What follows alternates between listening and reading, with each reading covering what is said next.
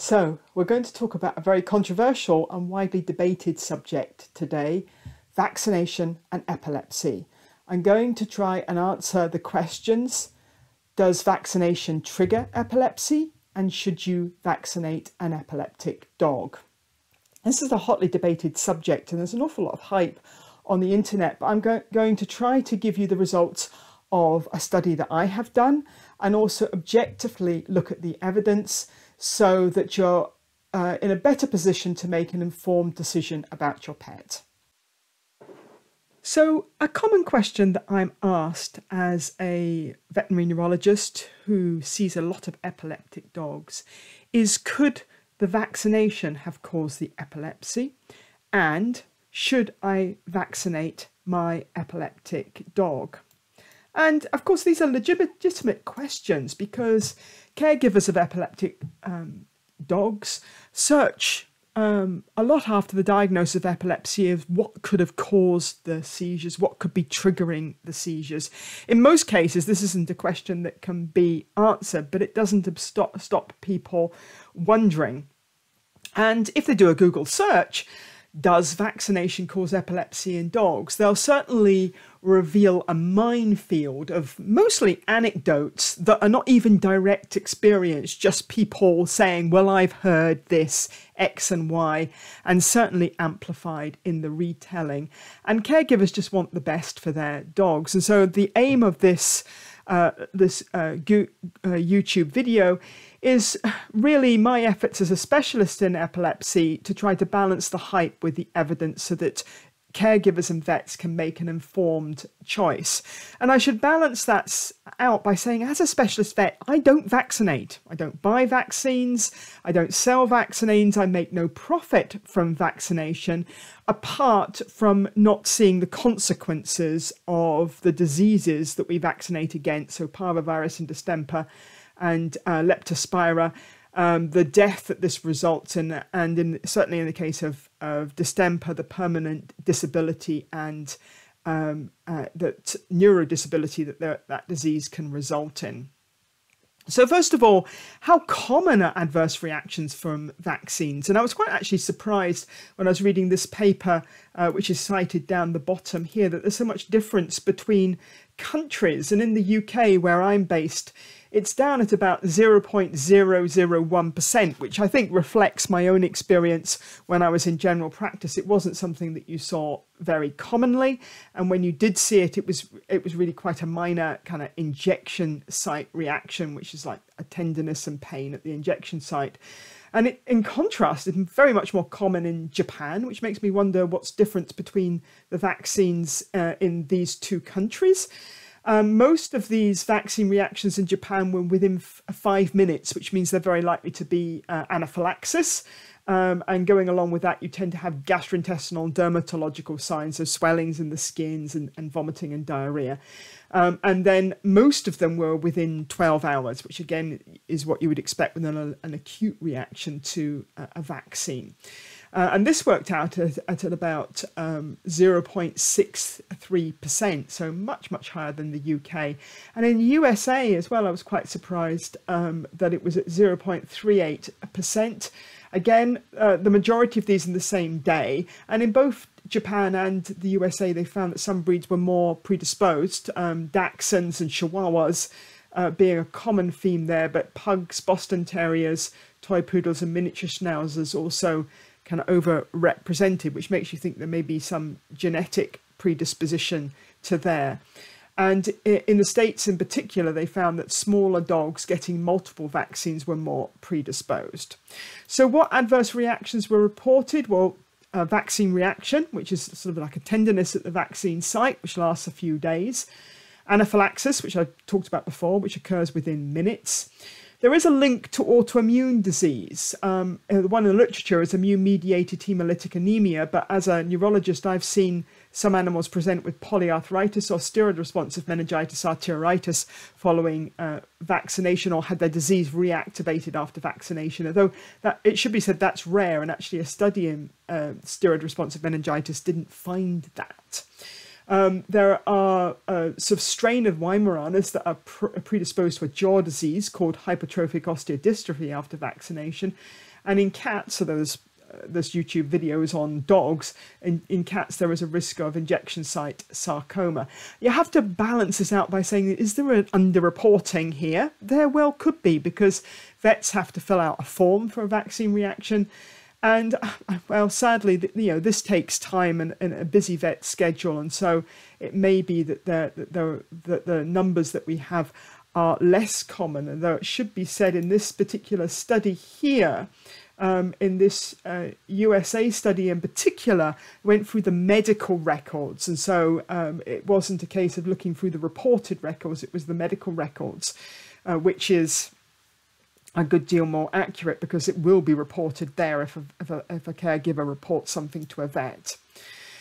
So this is a common study, as I say, for epileptic dogs. So I decided to do a study, and this is the results of that study, which is actually 20 years old now, and I presented it to BSAVA Congress. That's the British Small Animal Veterinary Association Congress. And like quite a few studies that I've done, I've never have had time to write it up properly and get it published. So this is not peer reviewed, just to make that clear. So what I did was that I was a sole neurologist in a busy London practice at that time, the Stone Lion Veterinary Clinic in Wimbledon, near the tennis. And I looked at my hospital records, these are my own personal hospital records, for all of the cases that I saw over a 4-year period with a diagnosis of epilepsy. So all of these cases have been examined, had a history taken, and were treated by me. And I know that I always would verify the date of the last vaccination if I could by asking the owner, and I also would check the medical records which had been sent to me by the local vets referring the cases. They would always send their full medical history. And I included the dogs if they had a diagnosis of epilepsy, so not just a single seizure. So it's 2 or more generalized seizures. They had to have a normal neurological exam. And if they were aged in the age range for in idiopathic epilepsy, then they either had to have no MRI and a normal neurological exam, or a normal MRI scan. And if they were out with those ages, they could only be included if they had a normal brain MRI scan. So that's because out with those ages, they're much less likely to have idiopathic epilepsy and more likely to have a structural cause of their epilepsy. I also excluded dogs that didn't have more than 2 seizures. I didn't have good follow-up for them. And obviously, if they had structural disease on a brain MRI. And as I was investigating whether vaccination caused epilepsy in predisposed dogs, I did actually include a couple of dogs that had other things. There are 3 dogs with a normal neurological exam and normal MRI, but they had a history of head trauma, and 2 dogs that had marked disparity in ventricular size. This is a finding of equivocal significance, meaning it's not been proven to be associated with epilepsy, but it's quite common. And as an example, there is an epileptic pug, and one very, very big ventricle and one not so big ventricle. So how many dogs did I have? So over 4 years, I treated 123 epileptic dogs, and I had to exclude 31 because at the time of the first seizure, the vaccination wasn't recorded. So that gave me 92 dogs, and I divided them into 6 groups according to the length of time between the first seizure and the vaccination. I also looked at the age that the first seizure was recorded. And I also looked at all of the records that I had. I went through absolutely every single bit of history on those dogs to look for any history of seizures associated with vaccination. So not just the first seizure starting after vaccination, but any connection between seizures and their vaccination. So here are my results. The first results was with the time for the first seizure after vaccination. You can see them distributed there. I guess my question was how many dogs had it within 3 months of vaccination? Because certainly at the time in the early 2000s, a lot of people were saying you're more likely to get a seizure within 3 months of the vaccination. So I was looking at specifically, and there were 24 dogs, and 4 of those were within 2 weeks. And that's the spread there. So you can actually see the majority of them are actually 9 to 12 months after vaccination, which is no coincidence because this is the sort of peak age that idiopathic epilepsy starts. If you assume that they have had their vaccination from 8 weeks to 16 weeks, most dogs start with idiopathic epilepsy at about a year to 18 months. So this wasn't a surprise, but is it statistically significant? So first of all, the question, is a dog more likely to develop epilepsy within 3 months of vaccination? So the theoretical time of seizure onset within each time range is 20%. So we can go back and look at that. So we've got 26%, 20, 14, 30, and more than 12 is 9 months. But it's not, we can't really make any conclusions without doing the stats. So here are the stats for those that want to look at those. And I will just state that this is not significantly different. There was no significant difference between any of those timelines. And in fact, if you even looked at the dogs that had 4 within 2 weeks, that was not statistically significantly different between having seizures 2 weeks before your next vaccination. So in conclusion, the onset of seizures were actually well distributed in time and not related to vaccination, and did not occur mostly within 3 months of vaccination. But I was looking at the other questions. So out of the 123 records, all of the dogs, 3 owners reported that they'd had 1 to 2 seizures occurred within 1 to 2 days of the booster vaccination on repeated occasions. And one of those 3 owners reported that seizures repeatedly occurred after any veterinary visits. In fact, in that dog's records, I can remember it quite well. The vet said, please examine this dog in the car park. He will have a seizure if he comes into the veterinary building. So it has to give the question, is it the veterinary visit, which is the emotional arousal and stress associated with that, which is more likely to result in the seizures, or is it vaccination? There was one dog that had a very bad seizure cluster 4 days after vaccination, and 2 dogs had their second seizure event within a week of booster vaccination. Now, going back to what I said before, that really could just be chance, given that the seizures were evenly distributed in the last study.